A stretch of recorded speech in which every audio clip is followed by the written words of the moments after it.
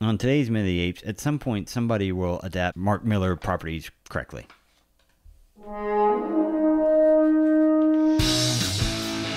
Take your sticking paws off me, you damn dirty ape! What is the divine bomb? The only good human is a dead human! There is fire, there is smoke. The minute of the apes. The minute of the apes. The minute of the apes. The minute of the apes. Yay!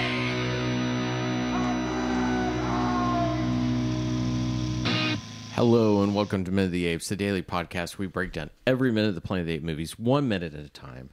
I'm Todd. Flipping through his script pages across from me is Richard and Sean. Heyo. For those people who don't know who Mark Millar is, tell them. He's a Scottish writer who created Wanted, Kick-Ass, Trooper's Legacy, that kind of stuff. And I think besides Kick-Ass, nothing has really stayed very true to the source material. Kingsman. Oh, Kingsman, yeah. Well, it didn't say I mean, it was notoriety for Mark Millar would be Kick-Ass and Kingsman. Kingsman, yeah. Those are probably the two that hewed closest to the property. Yeah. So, when you said that and when you got to Kick-Ass, I thought, well, at least I think I saw the first one. I don't remember if I saw The second one wasn't very good. But the first one was a pretty good film. Yeah. Is it close to the source material? It's I think probably the closest. Yeah. And that's the same director as Kingsman. Yes. So they apparently have a good relationship. They're good friends, yeah. Okay. I mean, I guess you haven't read a lot of Mark Millar stuff. His books are they're big, they're explosive, Bombastic, they are, yeah, very... Yeah, and they're very... big ideas. Big idea, and he kind of goes a little bit of the Quentin Tarantino edge in terms of the dialogue and the conversation between the characters and what the characters do. So a lot of his stuff is perfect for a movie adaptation or a show adaptation. And Netflix invested into this Miller World thing because he has multiple graphic novels out there, and their first launch was Jupiter's Legacy, and after one season, it's already been canceled and all that kind of stuff, which is unfortunate because the stuff is great. But I only watched the first episode, and it was just it was not the book. It was not as exciting in the book. I couldn't even finish I couldn't even think about watching the season. Sorry, we're totally Anyways. No, it's okay. I mean, we've always said that this is about Planet of the Apes, but the three of us are pop culture nerds that love talking all this stuff. So I at least knew Jupiter's Legacy. I had not gotten to it. I've said many times how tired I get of just superhero stuff. And I'd seen so many things of the, alternate takes, Boys, Invincible, that are kind of deconstructing what that is. And I like those. And so I saw this, not that this is another one of those, I just don't have time for it right now. So I never got to it. And now I won't. Nah. And knowing that it's canceled just basically Doesn't killed matter, people wanted yeah. to check it out and Exactly. together. I thought it's so weird to only how long ago did this come out? Like a couple weeks ago. Yeah, not very long ago. I was our like, point of this view, is yeah. if I wait 6 months at least To see what's going to happen. Yeah, to see if Do it you maybe. really? No, I'm not saying me. If I'm Netflix, I wait 6 months. At least to announce the cancellation so you get eyes on it, yeah. and you kinda never know weird. if it's not going to build somehow or something. Well, so the speed with which it was canceled after a season makes you now to your point, is there something else that happened behind the scenes Must that have we been. don't know about? And usually that would come from a property being bought by somebody else, like a Disney, and at Netflix going, "Hey, you know what? Screw you guys. We're not going to do any more in this." Yeah.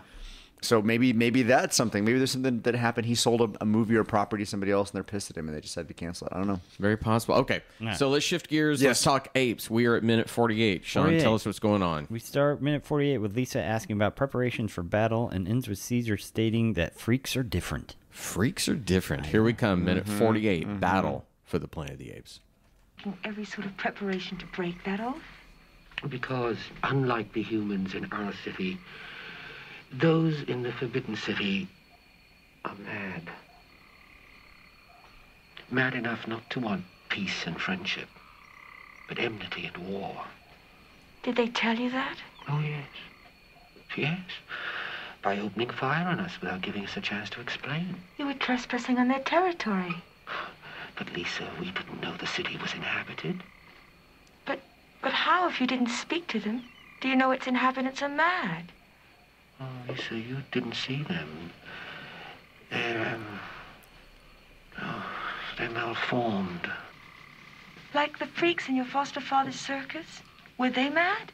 What's malformed? Cornelius, go to bed. What I'm doing, Ricky, use water. Lisa, freaks are different. As minute 48, we have a village's worth of apes and humans plus a ghost city worth of radioactive people. I let my just apologies to the audience. I let last minute bleed into this minute last week's discussion. So No, I mean, there's a discussion. So I don't think there's any apology to that. I think that sometimes it's one of the things that I've tried to say so many times while we're doing this. Sometimes you can't talk about 1 minute. You almost have to go, here's the context of where this is going, what's intended.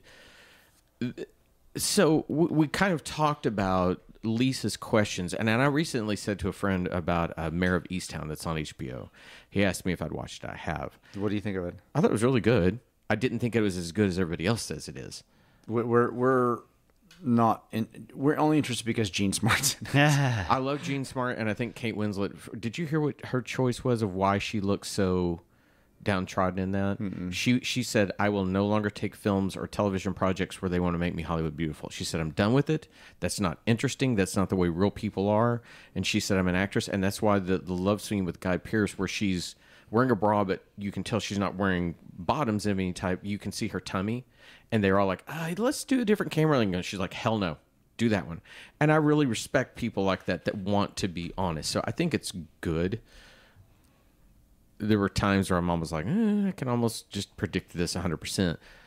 The reason I bring it up, the one thing I told a friend that I do think it does well is, dialogue in films sometimes has to be staged to the point where someone's asking a conversation that the audience needs asked. And that's what Lisa is right now. She's that vessel for us to help us understand.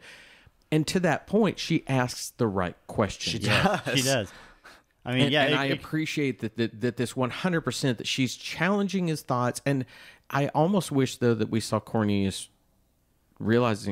Caesar realizing he was lying. Because he doesn't know. He's trying to justify, he's trying to justify all this. And she exposes that he doesn't. He didn't have a conversation with them. Yeah, he was too busy hosing them down. They just got shot at. Yeah. And because they got shot at, he walked down a corridor looking at some of them, and he got shot at. We have no idea what these people are like at all. Yeah, some people got some acne, and he thinks they're freaks. And I love it. And she goes, damn. She's like asking, you were trespassing on their territory. But But if you didn't spoke to them, how do you know if you didn't speak to them, how do you know the inhabitants are mad? She's asking all the right questions, and you haven't seen them, but they're, he says that you haven't seen them, they're malformed. Like the freaks in your fault, were they mad? Like malformed does not make you crazy. Yeah, I know. She points that out to him. It was so. I just loved her in this moment. You didn't moment. see them; they were morbidly obese. Well, that doesn't make them mad. Well, when freaks comes out, first off, the first thing you think, geez, is that the correct term to use? But at the same time, of that time, freaks would have been acceptable. But what I almost wished she had done was to say there would have been a time when you were a freak. You were the ape that could speak. Yeah. We can't look upon people and think because they're different or something. You need something more than this. And I kind of wish she'd gone a little further and pushed him. So what they did here is they ended the conversation by having Cornelius interrupt. What's malformed? And so Lisa said, Cornelius, go to bed. So that's how they end this conversation, as opposed to taking it to a deeper place. Because I was going to ask. Because it would have led to a little bit of an argument, particularly when he says, and it's Roddy's choice for Caesar to go, Lisa, you haven't seen them. He puts a tone on that I'm like, oh, that's condescending as shit. I would have smacked him right there. You know what I mean? I hate to keep referencing other things, but I was watching something about Galaxy Quest last night, and Justin Long, is that kid's name, was talking about the choice of how you say things. And I haven't seen that film in forever, but the documentary came out. I thought, I'll watch this. And he said whenever they asked him his name, he said there was no question mark in the script. I can't remember his name, like Andrew. He goes, Andrew? And it makes it funny. And he said that, that he was like, that's acting 101 is your choice of interpretation. And I thought the same thing with Roddy. I was like, if I spoke to my wife that way, I'd get my ass kicked. But it was a choice, and it's a great choice to use because I cringed when you said that. It's like, here comes the fight. It's perfect. But I also like the way that Natalie Trendy. says the line towards Cornelius, "Go to bed," because every parent in the I was about world to say, has is that had the kid that comes sneak? I just want to get a glass of water. and That's what Cornelius basically. Yeah. Well, I've given Ricky his water. Like, yeah, this is what I'm doing. I mean, it's, and you know that, but that's the thing. You know they're full of shit. They're trying to listen, but I love the fact that she didn't soft pedal that. It really was a go to back. bed. so Get out. Is Cornelius's purpose in here just to again emphasize malformed, and also to end their conversation? I mean, what if he wasn't in this scene? What would happen? What would be different?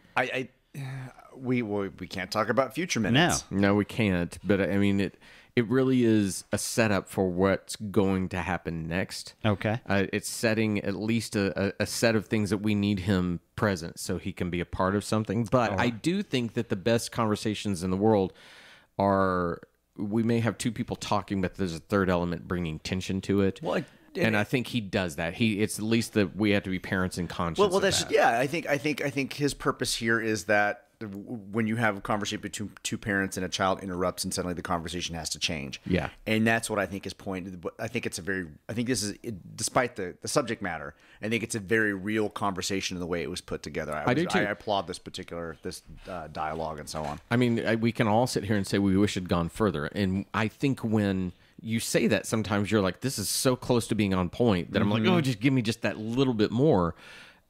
I also think that we clamored for moments of intercut stuff before when we were in the Dead City and we wanted to see Ape City again. I think that this is kind of like more that. to what we wanted. Yeah. Yeah, we want to see those elements that don't just disappear until we need them. He exists in this world. He's a child. He may be an adult and makeup that's acting like a child, but he's a child, and he comes in. He gets in the way. He provides conflict between them, and it shuts down the conversation. And I like Sean, your example of the child coming in with a glass of water, and he's asking for to give Ricky water, and I'm like, that'd be something that a child would do when they're trying to go to bed and they don't really want to go to bed and they're kind of fussing around. They get up and they walk up and they peer around. The parents are in the room. I mean, see, my nieces do it all the time. Yeah. Hey, I need some water. Hey, I need this. Hey, this is happening. Anybody that's ever dealt with kids pop up, then they disappear, then they pop back up. whether go back to that's bed. Okay. nieces, nephews, grandchildren, children, that's that constant testing of what is the rule, what can I do, and they're going to push. They're going to push. It's Bedtime, like, is it not bedtime? And Yeah. I'm in bed. I've been in bed for 20 minutes, but I want to come in and talk to you guys for a second. and I know Shelley doesn't listen to this, so I can say that is the one thing that, as a mother, she fails at. Those She early indulges? oh my God. Well, it was from the early days when Abby, when you first have a child, they'll sleep in your room because you need to be attentive to so much. But there comes that point when you have to put them aside. Holy shit.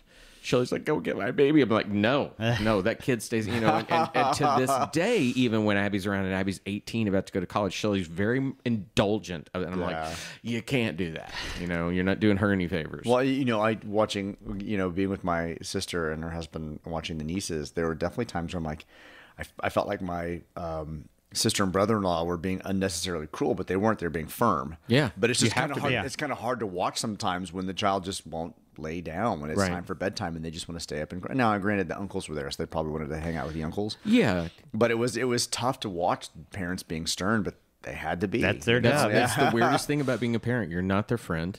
You're there to basically say, I love you so much that I'm going to set boundaries for you that sometimes suck and they don't seem fair, and sometimes they aren't fair.